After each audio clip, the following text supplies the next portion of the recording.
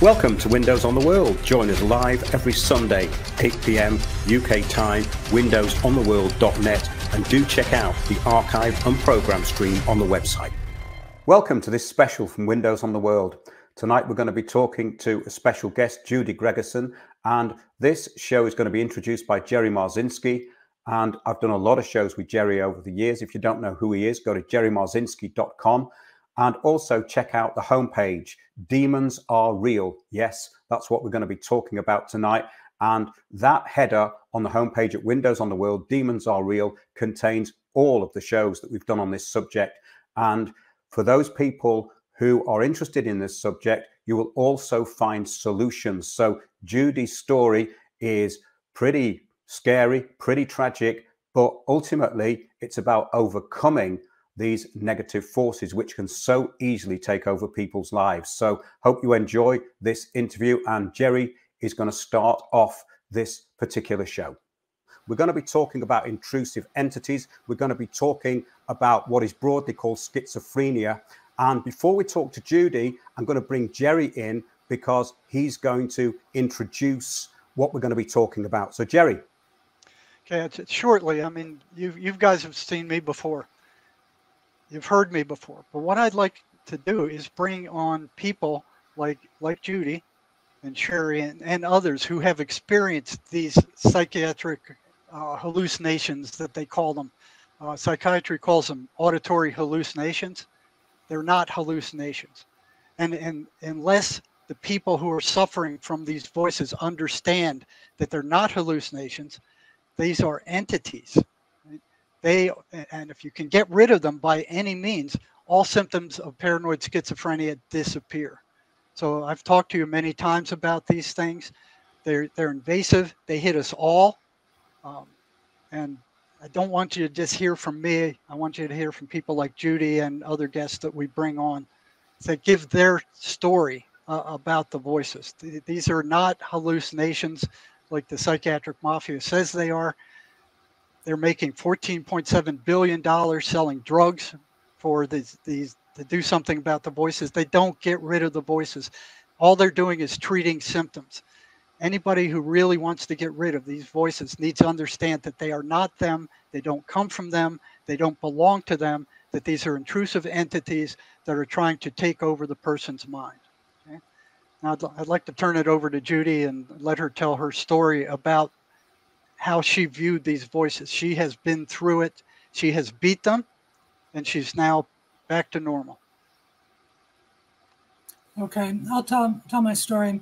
I'll start with some background about me, about my family, what happened to me, and why I was in a position for these to come at me and do what they did to me. I grew up in Long Island in kind of an idyllic family. My dad was a Navy pilot. He trained the Blue Angels. He was also a cover model. He was once the Dial Soap Man, if you remember the days of the Dial Soap Man. My mom was an artist. They were wonderful people. We had a great family. And then the two of them started drinking.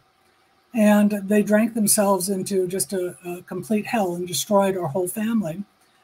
And fights went on night after night. They dragged out, for years, from the time I was 8 years old till I was 13. My mom would drag my sister and I out of the house in the middle of the night to go find my dad. She nearly drove us into the bay a couple of times and killed us. And by the time I was 12, I was completely lost. I took a bottle of pills one night, didn't tell anybody, woke up extremely sick the next day, just kind of lived through that and got better. And when I was 13, my mother positioned herself in a corner of the living room and drank herself into a stupor. And I think that had something not been done, she would have drank herself to death. She was at that point. So we were able to get my uncle, her brother, to come down and get her, and she was put into a psych ward to dry out. There was no treatment at that time for alcoholism, so they put her in a psych ward.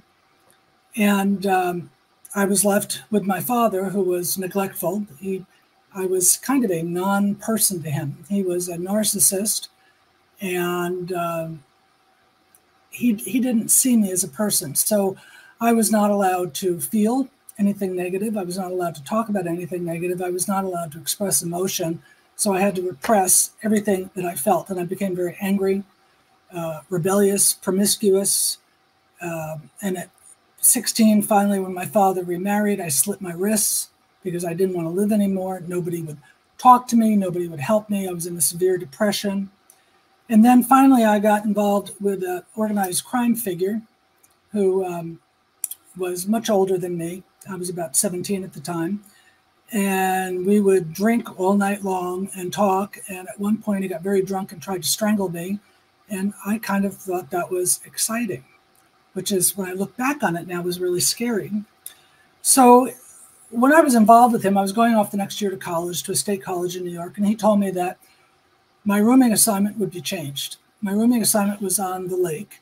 And he told me, and it was off to the side of the main campus. And he told me that it would be changed and I would be put in the middle of the main campus on a higher floor, not the first floor. And I said, why? He said, because it's harder to get somebody out of a third floor than it is to get them out of a first floor, which didn't make any sense to me. But I was offered a job to make phone calls and to relay messages for drug running. And I said no, that I didn't want to do it. And so while I was at school that first year, well, first I found out when I got to school that, yes, my dorm assignment had been changed. I was moved to the center of campus next to the administration building, and I was on the third floor. I thought that was the end of it. My boyfriend moved to California. I thought it was the end of it. But then one of the people that he had worked with, one of his partners, would show up. He would show up at places where I was. He would come over and he would say, be careful what you say. And I didn't know why they were following me. I didn't know it, but it terrified me. It absolutely terrified me. So I had a friend named Jim, and Jim was very much into drugs, and he got me involved with LSD, and I went off my freshman year into kind of an LSD blaze. I mean, I did a lot of LSD. And after that, I began emotionally to fall apart, and I went through some rejection with some boys and slipped my wrists again my freshman year. In the campus administration, they made me see a counselor. He wanted me to talk about how I felt. I didn't know how to talk about how I felt because I'd never been allowed to feel. So I could not recognize emotions. I couldn't recognize fear as fear. I didn't know what it was. It was just terror to me. I couldn't recognize anger. I didn't know what anger was. I didn't know it when I felt it. I didn't recognize any emotion. I was just kind of a blank, and I was locked inside myself. So he was very frustrated with me because I wouldn't talk, but I didn't know how to talk about emotions. I couldn't recognize them. So the end of the school year came, I went home, I was working as a waitress, and I started having dissociative episodes where all of a sudden I would just blank out. I didn't know where I was. I didn't know what I was doing. The world would become very quiet. Time would stop. And then all of a sudden, boom, I'd snap back into reality. And I didn't know what that was about. I didn't realize I was snapping, I guess. So I went back to college. I decided no more LSD, but I was smoking pot. And then another boy broke my heart. And so I took another bottle of pills. And while I took this bottle of pills, I knew after I took them and I was laying there, I knew that if I didn't do something, I knew I was going to die. And the sense came to me that if I died, I was going to go to hell. And that scared me, something terrible. So I picked up the phone and called somebody. And then I woke up in the hospital pulling tubes out of my throat. And then after that, I started feeling very strange, very not myself. And one night I was sitting in my dorm room smoking pot and listening to Neil Young, laying on my bed, and I visualized, it was kind of a hallucination, I guess, a large wooden door in front of me, something you'd see in an old house, big wooden door, thick, heavy door. And it was calling to me. It was beckoning me to come. And I could feel it saying, come on, come through the door, come through the door. So I, in my mind, walked to the door, opened it. It was a very heavy door. I opened it and I looked inside. It was just kind of white light. And I thought, well, what's in here? And I'd been through, quote, portals when I was doing LSD. There were times when my girlfriends and I would see portals and we'd walk through them. So this wasn't anything unusual to me. So I walked through that door. And when I shut it, the voices started. And I was locked. I was imprisoned. I thought I was gone. So the voices began to talk to me. I was trapped. There was a tremendous amount of pressure. And then the voices began to torment me. And there were 4 of them. I named What did you think they were when they first showed up? I didn't know because I was stoned and I thought maybe they were just a hallucination. but they kept up. And then when I sobered up, they weren't a hallucination anymore. I didn't know what they were. But they started talking to me and they would argue. So I'd wake up in the morning and they'd say, well, good morning, Judy, one would say. And the other one would say, well, why are you talking to her? She's just a piece of junk. And then would say, oh, don't be mean to her. She's not a piece of junk. She's just crazy. And they would argue this all day about how nuts I was, how ruined I was, how destroyed I was, how worthless I was, and how my life was over. My life was just over. And they dominated me. And I'll tell you a little bit too about their how they acted in my life. And I'm reading from some notes here because I wrote a lot of stuff. I had to really think about it for Mark. But they would tell me that I was worthless, I was useless, I was never going to be free, I was never going to be well. They wanted me to give up, they wanted me to kill myself, and they wanted me to do the world a favor and get lost. And from those voices, I began to buy into all that self-rejection. I really began to hate myself because I thought, what is wrong with me? Where did this come from? I thought that LSD had broken my mind. I thought my mind had snapped. And I didn't think I was ever coming back. And my mother had a breakdown. So I figured, well, my mother cracked, so I guess I have to crack too. This is just genetic and I'm cracking up. And the doctor, the psychiatrist told me that basically that I was mentally ill and I was schizophrenic and I would have to learn to live with it. And he gave me drugs and all they have for you, and I told Jerry this before, all they have for you is despair and drugs. So I took both. Very hopeless message. Yeah, I took despair, I took the drugs. The thing that was very hard about it is when you're in that place where these things are on you and there's a presence, you can feel them on you. There's a heaviness. They press on you. It's an oppression as well as a mental craziness that goes on. But there's an aloneness. And you're in a place that you can't get out. You're trapped. It's a prison. And it's just filled with despair and emptiness, loneliness, helplessness, and it's 24 hours a day, 7 days a week. How'd you feel after you left the psychiatrist office? When you walked out of the psychiatrist office, how did you feel? I actually felt better that I had a name to put on what I felt. I had a label. That label made me feel that I knew what I was, that I had this broken mind and there was no fixing it. And at the same time, it made me feel completely, it just filled me with despair because there was no way back.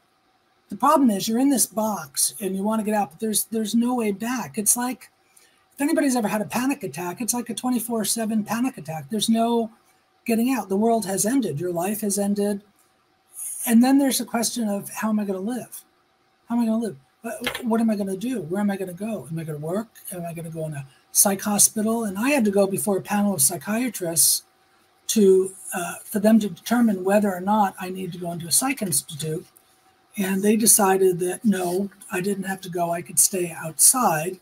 That I was at that point not a harm to myself, I guess. I don't know how they make that determination.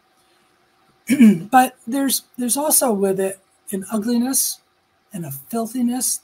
There's something so dirty about it. You feel so dirty. You feel so ruined, wiped out. And then you take the drugs. I was on 3 drugs, 2 for my psychosis and 1 for side effects. And so you take the drugs, and then the drugs, basically, they're like elephant tranquilizers. They numb you down. And so the voices weren't so loud. And like Jerry and I talked about, they kind of melded into my thoughts. And they more became impressions and emotions that I thought were my own emotions. So they began to reside deep in me. So in a way, it was even worse. It was worse. And it was almost like it goes all the way down into your DNA. It absorbs. It absorbs your whole self, your whole body. It absorbs every part of your body. Every part of your flesh becomes a part of this mesher. And it's not just in your head. It's your whole self. I don't know how to explain that. And the other thing is that when these voices talk, I couldn't really hear much going on around me. They were so loud. Now I told Jerry about this too, that I saw a study that they did a study on schizophrenics' brains, and the auditory part of the brain is just on fire. It's just lit up. Yeah. And I said, well, I understand that because those voices light that area of brain up. But I could go like to the student union, people talk to me, I couldn't hear them. I could see their mouths, I couldn't hear them because this stuff is screaming in my head. So, you know, the drugs blurred the voices. Sorry, Judy, I just wanted to make a point. Did that happen gradually, the isolation where you couldn't actually in the end hear what people were saying around you because it was so absorbed within yourself? Did that take a long time or did that come about quite quickly? It came really quickly. Once those voices started, there were times when they would yell at me, and there were times when they would be quiet, but their presence was there. So their oppression, I could feel them, but they wouldn't speak. And so at those times I could hear, but when they started arguing, and they would argue in my head, it almost reminded me how my parents would argue on and on and on and on, bicker, bicker, bicker, bicker. And the bickering was over me. And what a worthless, horrible human being I was, and how I didn't deserve to live. And I really needed to off myself and do the world a favor. But it came on very quickly. It was just what they're telling you is very common. I've spoken to hundreds of schizophrenics where they say the same thing. You're stupid, you're worthless, you're no good. Nobody likes you. You're never going to amount to anything. Just go ahead and kill yourself and get it over with. I mean, it's like they're reading off of the same script, hundreds of them. Different patients, they all say the same thing. It's almost like they're all made in some giant cosmic cookie cutter, and they go to the same demonic university because it's the same lines over and over again. I think we discussed this before, Jerry, about them appearing to work in a system, a hierarchical system. Would you agree with that, Judy? Yeah, they are. I believe they're a class of entities. I believe there are classes and levels of entities. I believe they have an organization that is very much like the Hindu system of gods. And they come to me, what I've seen and experienced in my life, they come in clumps. They generally don't come alone. I call them cousins. When I talk to people who are dealing with, not schizophrenia, but dealing with strong negative emotions and depression, they'll say to me, well, I feel helpless. And I'll say, well, you don't feel just helpless, you feel hopeless. Helpless, and you probably have a side of despair. And they look at me and they go, how do you know? I said, because I know the clumps they come in. I know that how they travel in groups to people because I've seen it. Jerry, you probably see it too. They come in groups, and there are certain groups that group together, maybe depending on what they feel can most easily tear somebody down and ruin them, because their whole point is to ruin you until you're dead. That is the whole point. It's to kill, steal, and destroy you. Now, did you feel your energy disappear after the attacks? Did you feel like you had much less energy after they would attack you, or were they constant with you and always draining you? The presence was always there. The presence never left. The voices came and went. I was exhausted. I couldn't do my schoolwork. Yeah. I was so confused. Yeah. So confused. So they were constantly draining you. They were constantly draining. I was in constant confusion. I was constantly trying to understand what was going on in my head. I was trying all the time to make sense of it, but it doesn't make sense. I mean, I grew up in a horrible environment. I struggled with depression when I was 14, but people who know me know I'm not a down person. So I did have self-esteem issues, but I was a pretty up personality. I wasn't, some people just like being down. I wasn't one of those people. I never liked being down. I didn't like being depressed. I didn't like any negative emotional stuff, maybe because I grew up with so much of it. I still to this day can't stand negative emotional stuff. It just annoys me and bothers me. So they wore me out, I would say, methodically, by their different ways that they worked on me. If it wasn't the voices, it was the oppression.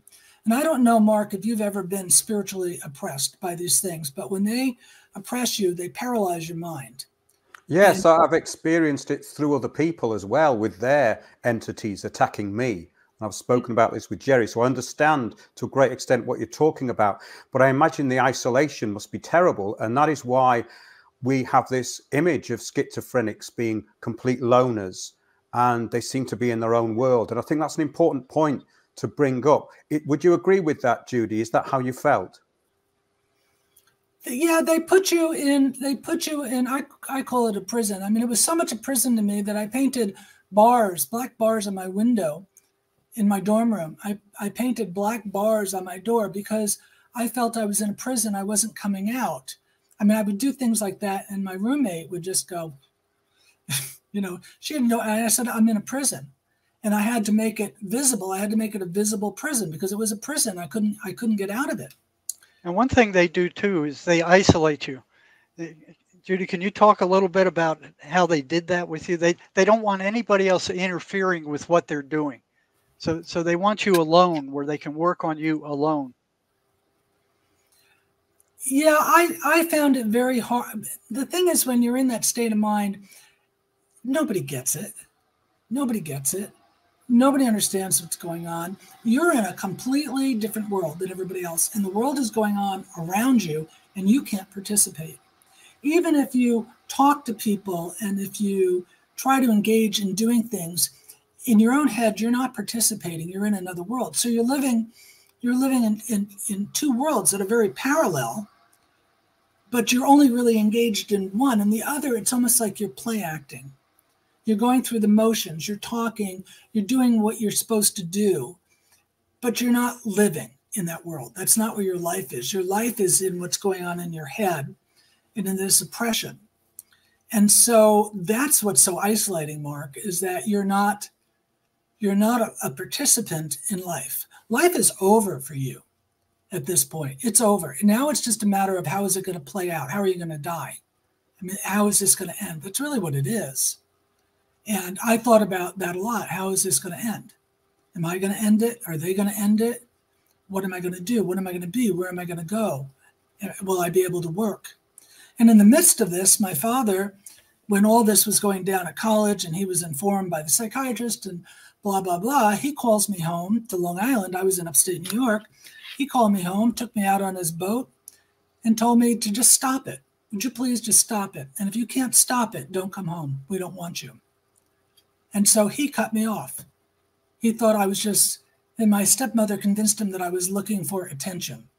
I could think of a lot better ways to get attention, but that's the game he played on me, because he couldn't deal with anything, and I'm sure he felt responsible.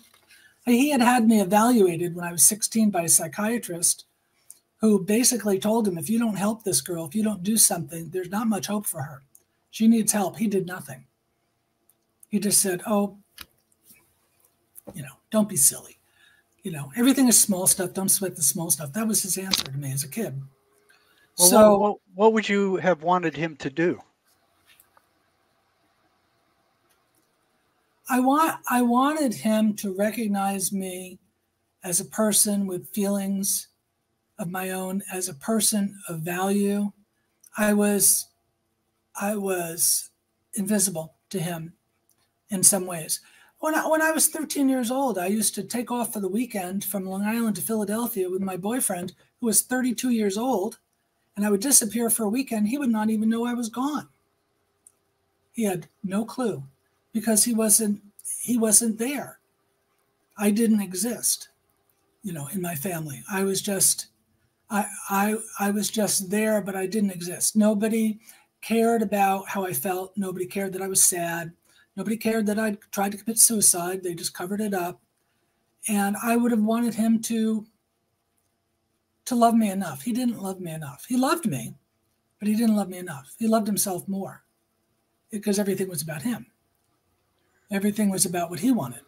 And how did you fare with a boyfriend while you were hearing these voices? How did they react to you having a boyfriend? They eventually all ran away. Boyfriends.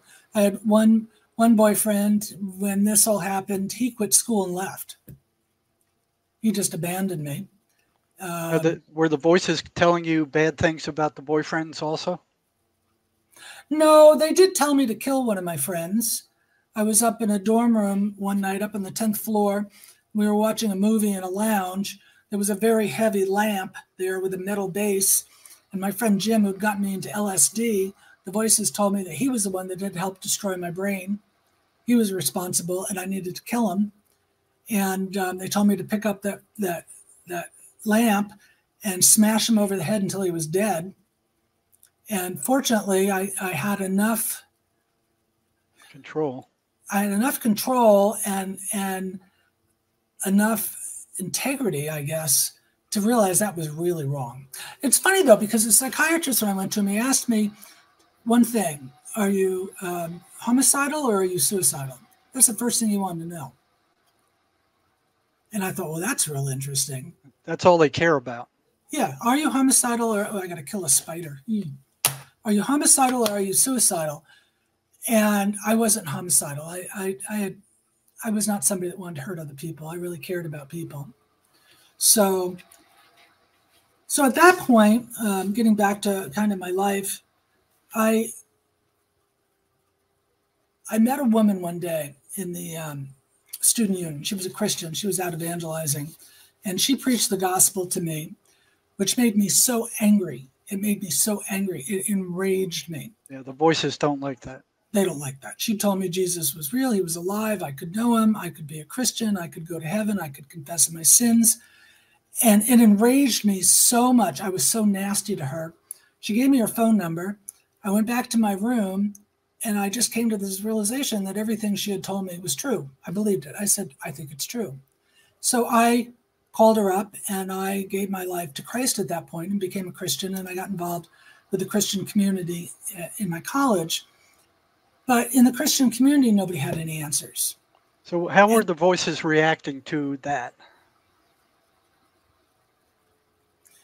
I don't think any differently, Jerry. I didn't take any flack. I took some flack from friends. That was during the Jesus movement, and everybody. And I was a Jesus freak, and we were handing out tracts on campus. And I think they knew that it couldn't help me.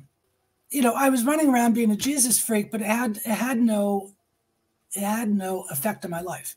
I mean, like a lot of people get converted to Christianity, they have a conversion experience. I didn't have one. I was the same the day before and the day after, except for now I had a Bible and I could read it, and I understood that Jesus loved me and he was alive, but I could not feel his love. I could not feel the power of God. Yeah.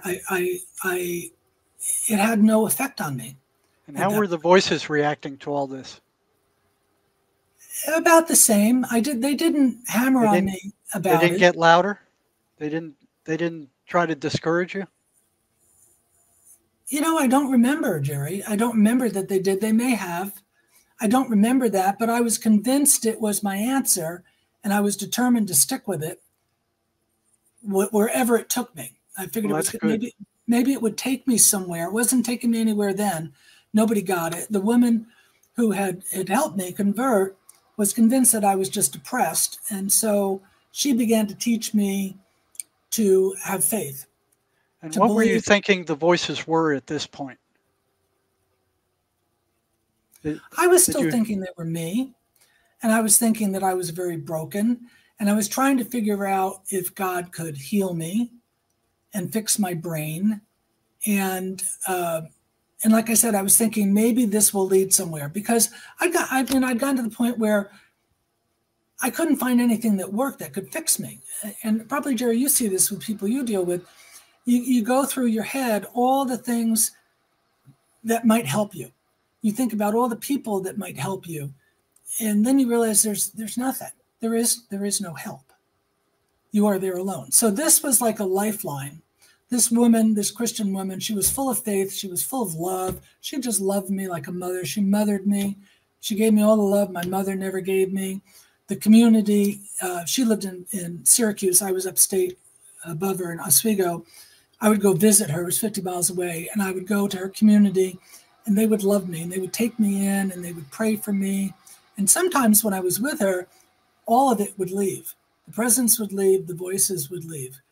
And so I knew there was something there, but I didn't know what it was. I thought it was her. I didn't understand the power of God or the power of the Holy Spirit at that point. So I just kept going. So eventually, I flunked out of college because I couldn't do my schoolwork. They asked me to leave, which is probably a good thing. And I was living in the sorority that I was a part of. And I had nowhere to go. I went for a couple of weeks down to Fort Dix to stay with my sister, whose husband was a helicopter pilot in the Vietnam War. I stayed with her for 2 weeks because I thought that would fix me. And I was at that point doing things that I thought, I thought moving would fix me. If I move, that'll fix me. When I get to New Jersey, I won't feel this way. And I got to New Jersey and I felt that way. So then I moved back up to my sorority house.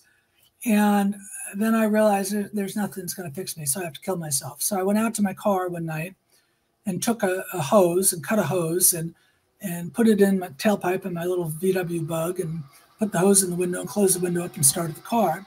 And I figured there's no way out. I'm never getting out of this. I'm never getting out of this prison. So I've got to get out of here.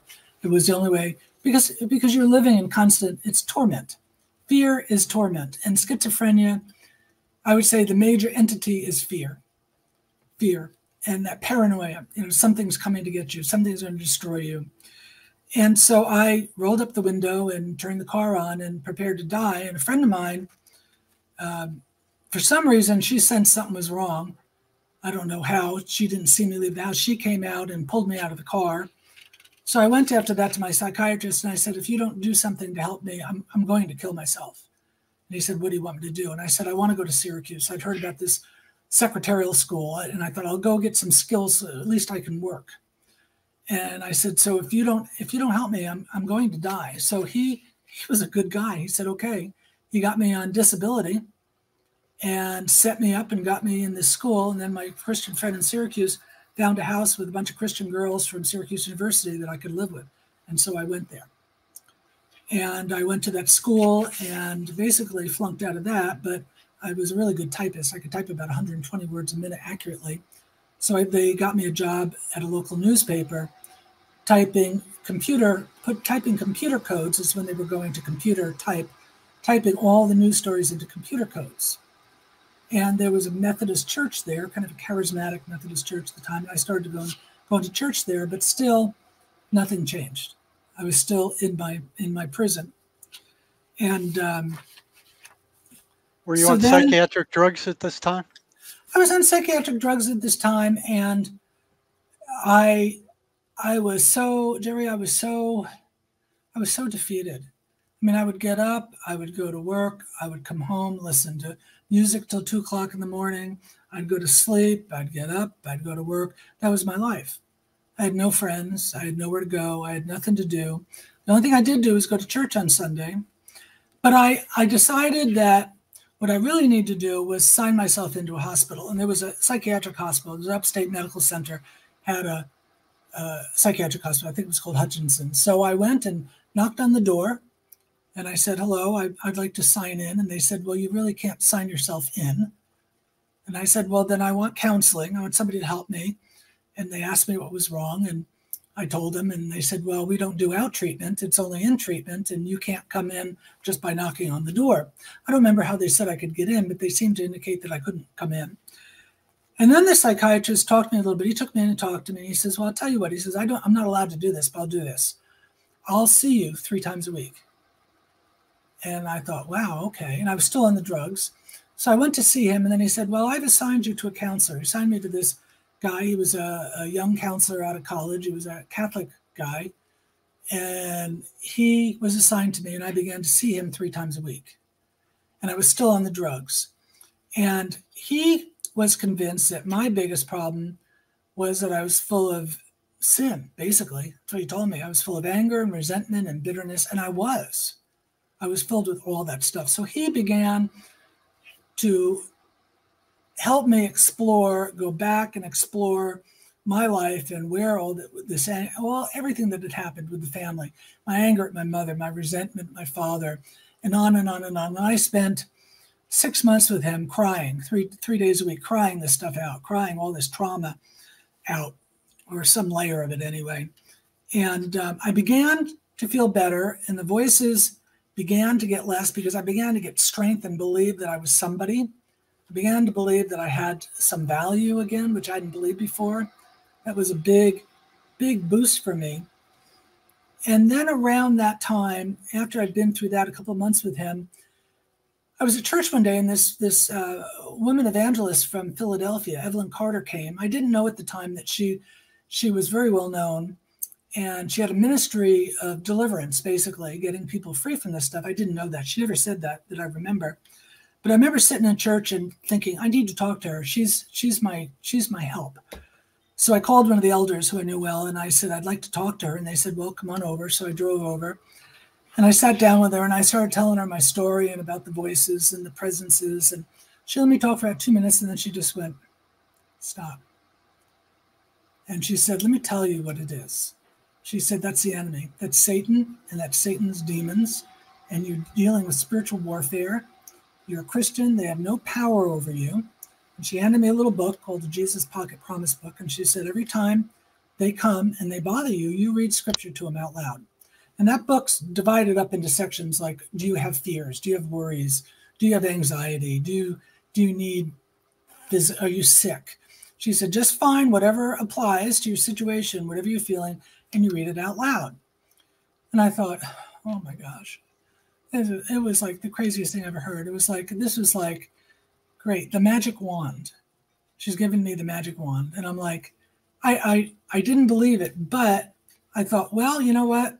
Nobody else has told me that anything works, so I'll try this. Now, Judy, when she said they were Satan, Mm-hmm. what were you thinking? What was going through your head when she said that? Well, you know, I'd read enough of the Bible to know that there is a Satan and to know who he is and how he acts and what he does. I knew that much. So for me, it was a connection. But is that where it clicked? Is that where you went, okay, I know what these things are? That's where it clicked for me, in the sense that this might be my out. This might be it. I've got, you know, I knew I had to walk this path for a while. I had to prove it out. I had to test it. And I had, at that point, worked out enough of my anger and resentment and bitterness that those emotions I'd unloaded. So I wasn't carrying that anymore. So the voices weren't as bad, but the oppression, the feeling, the pressure, that was always there. So I took this little book, and she said, just try it, and you write me and let me know how it goes. So I took the little book, and I was working on the copy desk at the Syracuse Post-Standard, and I was training to be a copy editor, and I was still doing all the typing, and I would sit there, and this fear would come over me, and anxiety. I mean, it would be like a panic attack. It would come, and the pressure, and then your brain is paralyzed, and you can't think. You go completely blank. So I took this little book out of my purse, and I ran to the bathroom and locked myself in a stall. And I opened up to fear, and I started reading the scriptures. And she told me also to say, in the name of Jesus, you have to go. You have no power, no authority over me. I command you to leave me in the name of Jesus, because his word says, and then I'd read the word out loud. And I did that, and immediately, like that, boom. The pressure left, the presence left, the fear left. And for the first time in almost 4 years, I was clear. I was me. I was me again. And I'm like, oh my gosh, I found my door. I found my door. This is it. And then I realized these are demons. They're demons.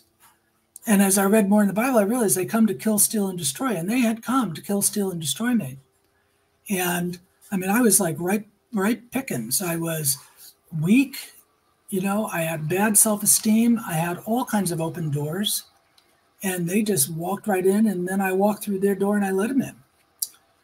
And so I did that for Jerry about, well, it was a couple of months, probably from January, February till about April. And then my counselor told me, it's time for you to get off the drugs.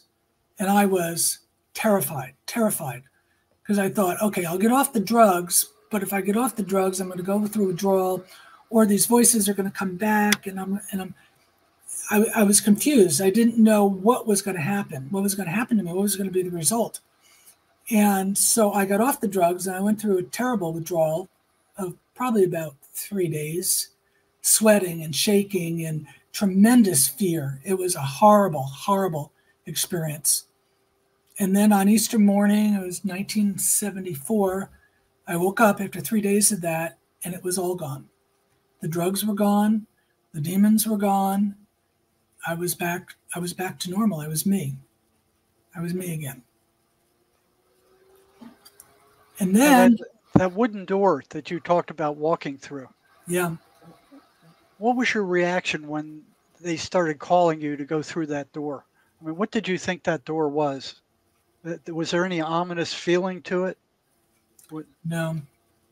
I thought it was going to be a big surprise in my being stoned. It was going to be something that was going to feel really good. You know, I was listening to Neil Young, and I really loved Neil Young, and you know, he could get you really good and depressed if you listened to him too long. And I was in kind of a melancholy state, and I was just kind of going with it. It was like, oh, this is the next thing. I go through the door, and something new will happen with this high that I'm on. But no, there was no warning that there was anything bad there. And once you walked through the door, what happened? The door slammed shut. It slammed shut. And then the voices started? That was the consent that they needed, really. Yeah. And when that door slammed shut, I was a prisoner. There was no getting out. Yeah. That's when they took, I actually believe, and I didn't think this for many years, but when I think back, I actually believe that I was possessed by 4 demons. I actually believe it because they ran my life. It was their life. You know, they ran everything. I didn't run anything. You know, when they didn't want me to do something, they could stop. They didn't want me to do something, they just fill me with fear, and I would stop dead. I'd paralyze. They could paralyze me. You know, I was like a puppet, and they could engineer what I did and where I went and what I didn't do. And so when that door shut, it was over. My life was over. I was captured, and I was gonna, as far as I knew, I was gonna be there forever. And I called my roommate, and I told her at the time, I can't get out. I'm trapped. I can't get out. And she said, where are you? I said, I don't know where I am, but I can't get out. And they even sent an administrator over, you know, from the college. And I got to know her. Her name was Linda, and I got to know her real well. And I think they'd sent her to make sure that I wasn't going to hurt anybody or myself. And she kept saying, well, what's going on? I said, I'm trapped. I can't get out. And she said to me, where are you? I said, I don't know. I don't know where I am, but I'm not here. I'm not here. And they didn't understand that. That, yeah, I was there, but I wasn't there. And maybe, Jerry, you understand that living in parallel worlds where you're really not living in the real world. You're living in the world of your tormentors, but you're present in the world. And you can talk and you can engage, but you're not living there. Because so much of life is in your mind. You know, it's in your mind. It's what you see. It's what you think. And so, you know, I lived in that world, and there was no getting out. There was no getting out. But the thing was, after finally I got out, Mark, I still fought and battled for a while with those things because they would come and try, but I knew how to fight them. Now I had a weapon. That must be quite a revelation that when you get that fear, you know how to counteract it. Yeah, you do. And the thing was that once I was able to overcome them, the battle then became, and Jerry will understand this, the battle then became dealing with my trauma and my triggers. I had a lot of triggers, and they could trigger me, and then off I'd go. And then I'd have to fight the battle with scripture to get back and to get rid of them. But they'd trigger my own emotional triggers, and then I'd be left in that emotional kind of mess. So my life work became getting over my triggers. And Jerry and I have talked a lot about the MACE method. This was back in the mid-70s. There was no MACE method then. There was that I knew of, no trauma. I didn't trust anybody. After being in that psychiatric community and being on drugs, I decided I would never trust the psychiatric community again. In fact, I decided I would never trust the medical community again because I realized this is a game. And I am the I'm the guinea pig. Judy, did we run a MACE session on you, or I don't remember? Yeah, we did. How'd that work for you? Well, you know, I was thinking about that, and I realized that I haven't really had any triggers since then. I've worked a lot. I mean, I've spent my life getting rid of the triggers, and it's been interesting to me, and you probably see this, Jerry, in your work. It's been interesting to me how deep and broad the triggers can be when you've been Yes. traumatized. Deep and broad. So you go a layer and you wipe those out. And then you feel pretty good for a while. Then you go a layer and you wipe those out.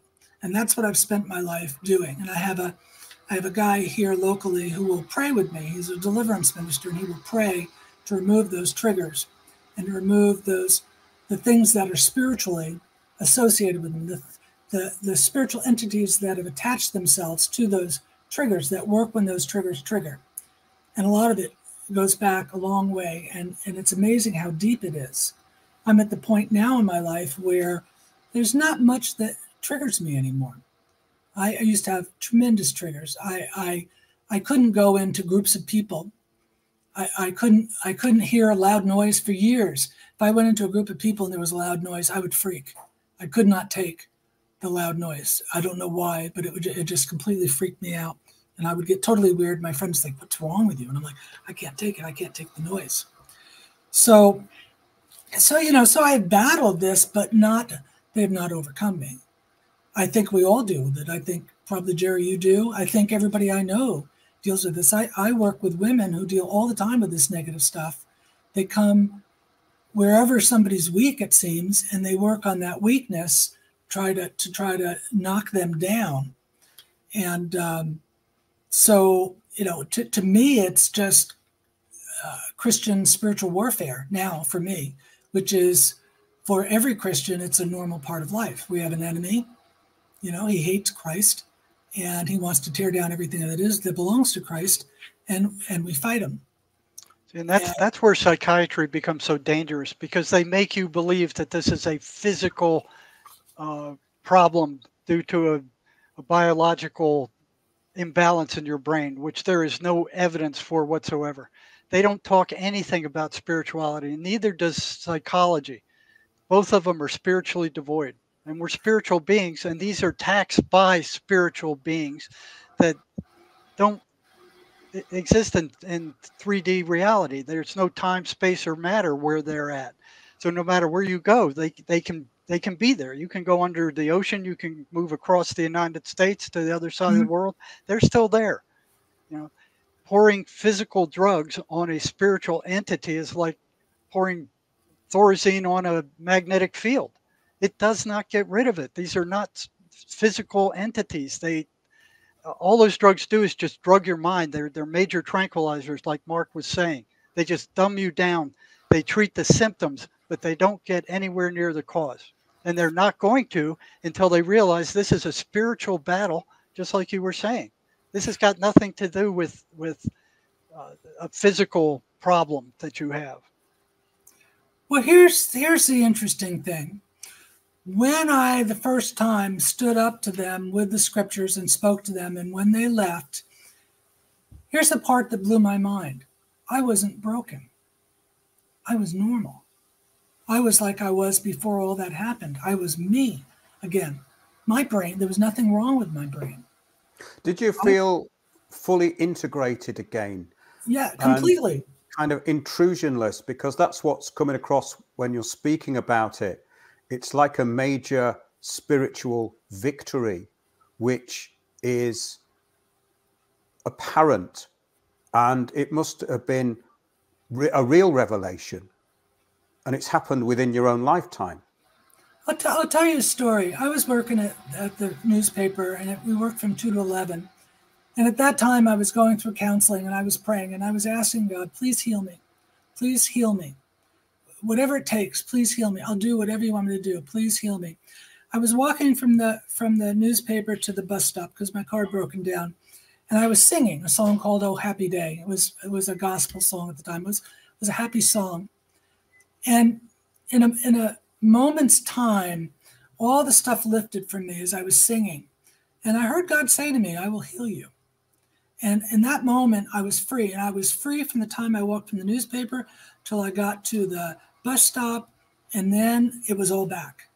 And I felt like it was God saying to me, you're going the right way. He showed me that I was okay, that I was intact, and that he was going to heal me. And I was allowed to feel that. And I was perfectly well. There was no sickness in me. My mind was not shattered, which it was very shattered under these demonic entities. my mind was very shattered. They shattered it.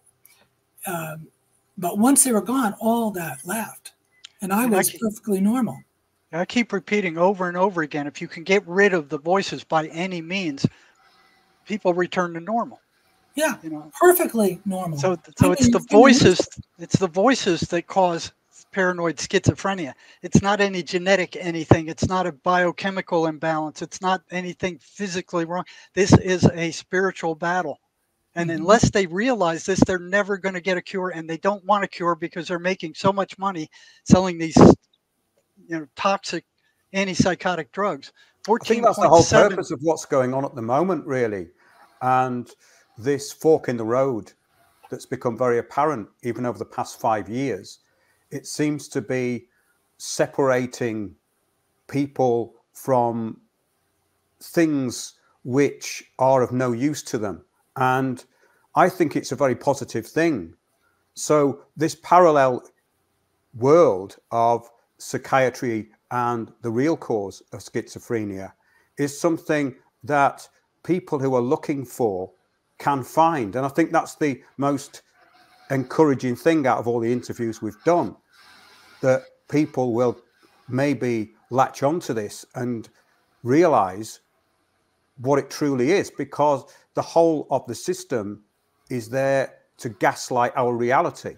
Yes. Because otherwise material atheism cannot work, and the system therefore cannot work. So that's what I think is quite revolutionary about this whole thing. It's one of the most important things that anyone could ever realize. And the perfection of your own mind and the realization of your connection to divinity is, of course, what a system of governance would try and interrupt. And it makes perfect sense when you think about it.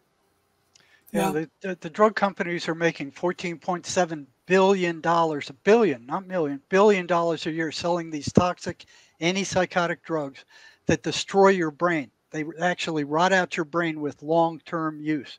So they're doing more damage than they are good. And like Mark was saying, it's good to use them temporarily, but not as a lifetime sentence. I mean, yeah, of course they have their place, don't they? When someone is psychotic and out of control, they have to be sedated, because obviously they're such a danger to themselves and everybody else. And I've seen that. And psychosis is a very frightening thing. So they do have a use. And this is the point, that the delineation has to be made of when someone's having a psychotic episode or they're under spiritual attack. And of course, the state and the system, as we've said, would never recognize that. No. And it can't recognize that. And there's lots of schizophrenics who commit murders or crimes. They go to court and they say, I just don't remember doing it, because they didn't do it. It was the voices who did it. Of course, the judge isn't going to believe that, so they lock up the voices and the patient also. I went back, I'm trying to think when. I went back to visit my psychiatrist, the first one I saw, when I got married to my second husband. So it had to have been after 85.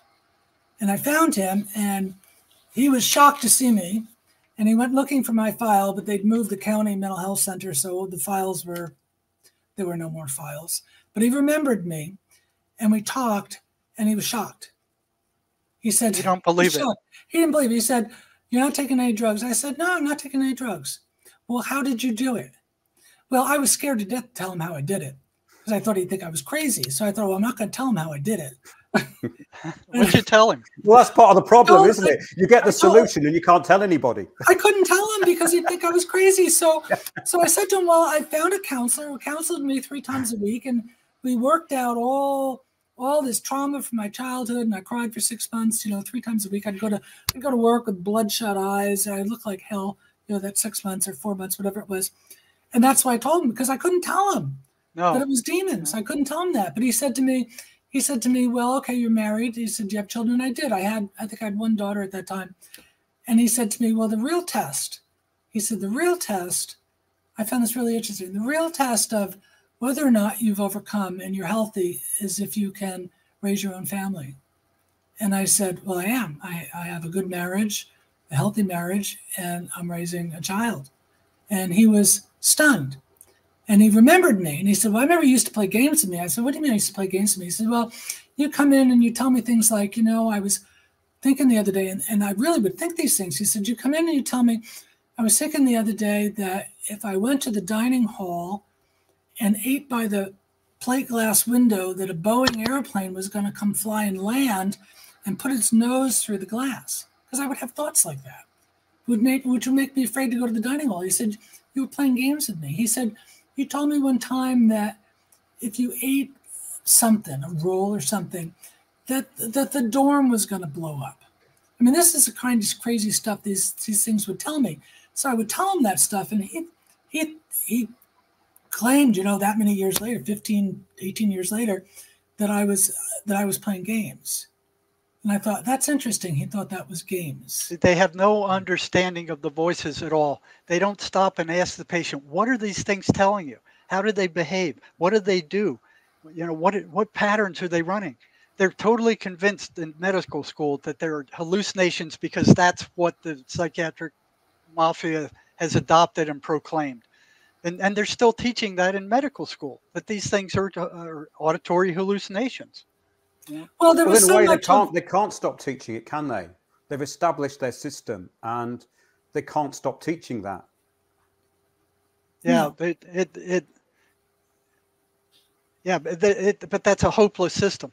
I mean, it's just a hopeless system. They're telling the patient, your brain is broken. There's nothing you can do about it except take our toxic drugs and visit us every 2 weeks to get your prescriptions refilled for the rest of your life. It's a very it causes hopeless dependence message on the state and the pharmaceutical companies, which is obviously the purpose of it. So the purpose of the system is to make people dependent on it.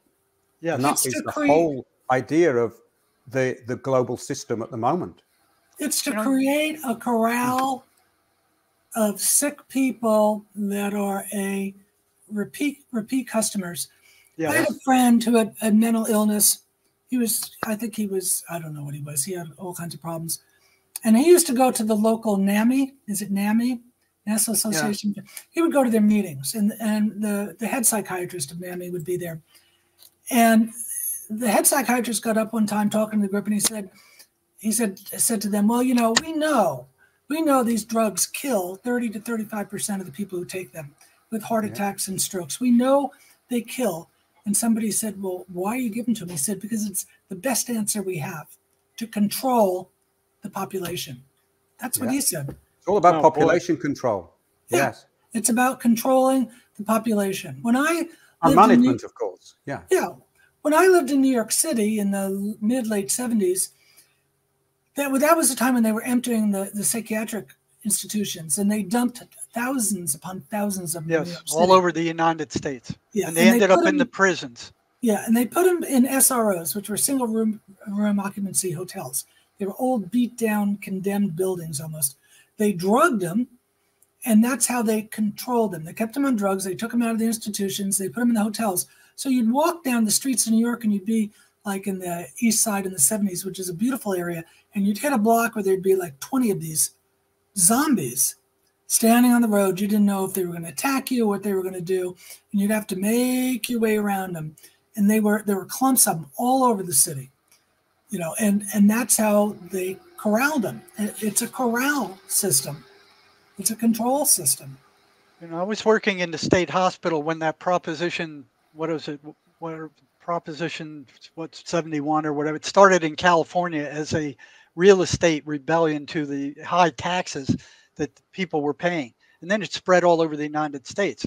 And I remember them giving us lectures saying, well, this is better for them to be out in the community around more normal people, and we're setting up all these mental health centers all over to handle these people.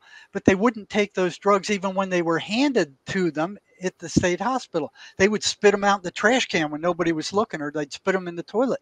Mm-hmm. I remember one time where I was on the first floor of a psychiatric unit, and here was a maintenance man, had a saw, and he was cutting off the bottom end of a banister. It was like a pipe banister that ran up to the second floor. There was no steel cap at the top of the second floor. So it was a hollow pipe that went all the way down to the first floor. And there was nothing better going on at the time. So there was a bunch of patients standing there watching the sparks fly and the smoke. And I just snuggled in there with them, and I was watching the fireworks also.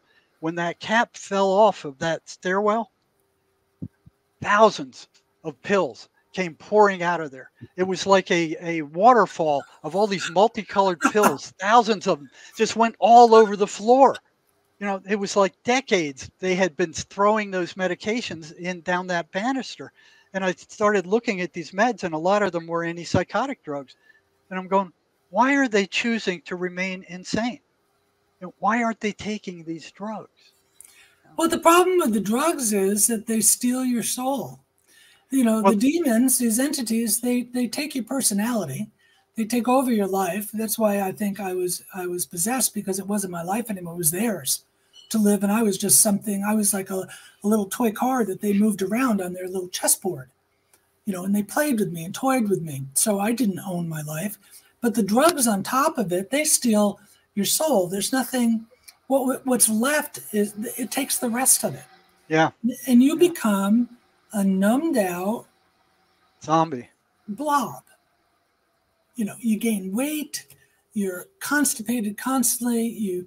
I mean, the first 2 weeks I took them, they made me nearly blind.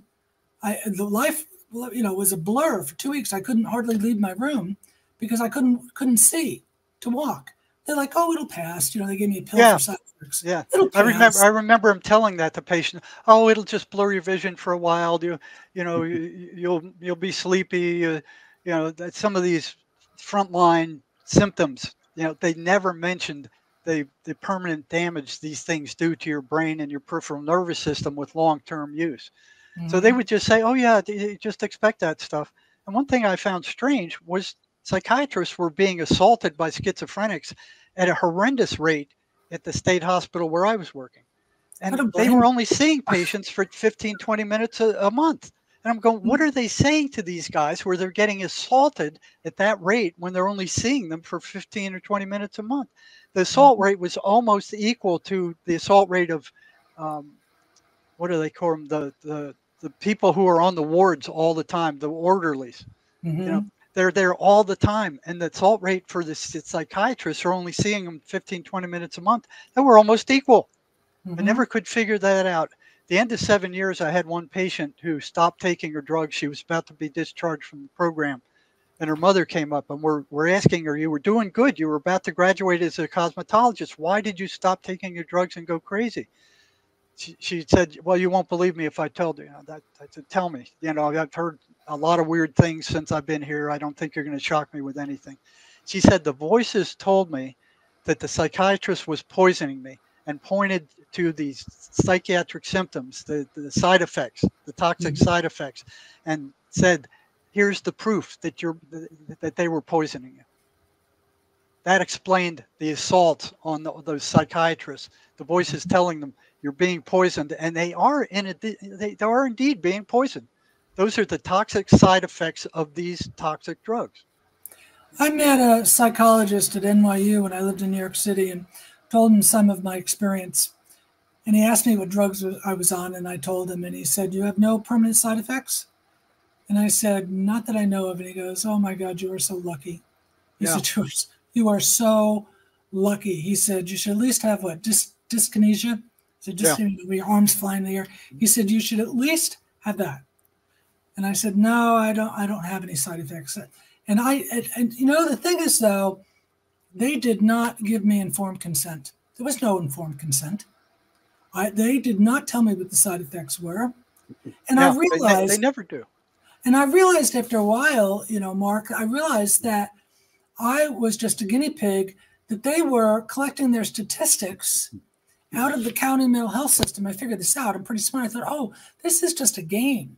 They're collecting statistics. They're reporting back, to the drug companies or whatever, or to whoever. And I'm just a pawn in this game. They're just using Exactly. And I think your story proves that you don't have to be. And that is a great revelation. What would you say to people who are suffering from voices and want to make a breakthrough but are having difficulty? What would you say to them, Judy? I would strongly recommend that they grab on to Christ and his power and give their lives to Christ and allow him to give them the power and the Holy Spirit to battle this. Now, I understand there are people who have overcome them who have not become Christians. That was a shock to me.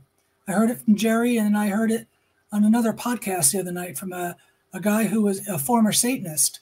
And he talked about people getting free of this stuff without the power of Christ. I didn't know that you could, but apparently you can. Yeah, it's unusual. Yeah, but I would recommend that people give their life to Christ, repent of their sins, get the junk in them cleaned out. The stuff that these things feed on, they feed on sin. Things like bottled up anger and resentment and hatred. I had so much hatred in my life, and that was an open door for them. All those things are open doors. It makes you a prey, and you don't even know it. Yeah, the Mace energy method is good about getting rid of that buried stuff in your mind that you're no longer aware of. You can find out more about that on my website at jerrymarzinsky.com. Yeah. It works better than these pills that the psychiatrists are giving, and there's permanent results. That's great, Jerry. And Judy, I think we could actually finish there because the points have been made perfectly. I think your last statement completely summed up the purpose of this show. And if there's anything else you want to say in the last few minutes, just carry on. Well, I would also recommend, Mark, for anybody who's going through this and trying to come out of it, that they find a community of people, whether online, whether locally, who understand this stuff. There are groups of people who do. I'm not a huge fan of deliverance ministries in the sense that you get delivered once and for all and you're free. This is a lifelong battle. These things fight you. I mean, I went through a battle, 2 big battles since I got well that took some time in my life where they came again to get me. They came to destroy me, but I knew they couldn't. And so I didn't fall prey to it. And I just had to battle it out every day. I had to battle the thoughts. I had to battle the presence. I had to command it to go. I had to get people to pray with me. But I'd encourage people, get involved in a community of people who understand this and who can help you day to day, and find somebody like Jerry, where you can do the MACE method and get rid of this trauma so that at least you don't have the trauma and the triggers for these things to feed on, because I think they go looking for people. Yeah, that's their food. Seems to be what happens from all the people we've talked to and from the things that I've observed. That's exactly what it is. Yeah. And I see it on less of a level than Jerry does with the women that I work with. They're not psychotic, but they are seriously oppressed.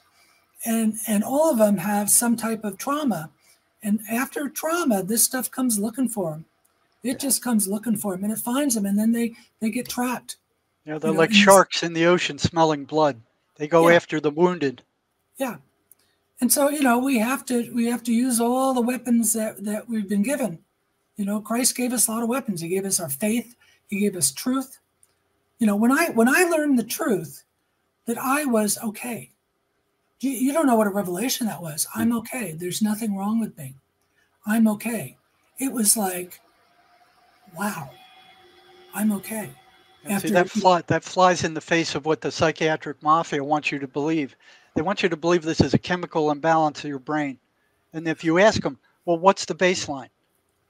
What is out of balance, or by how much? They look at you with a blank face. There is no objective test to measure any one of those almost 300 diagnoses in the DSM. Mm-hmm. None. There is no test. There is no objective test. They have nothing. No lab work, blood work, EKGs, nothing. They have no test to validate any of those diagnoses that they have in that DSM. And I think that sums everything up perfectly, Jerry. That's a great place to leave it. And everything, I think, has been put into perspective. Thanks, Judy. That was really good. Yeah. Great testimony, Yeah. and a very encouraging and inspirational story. Well, thanks. Agreed. Thanks for having me, Mark.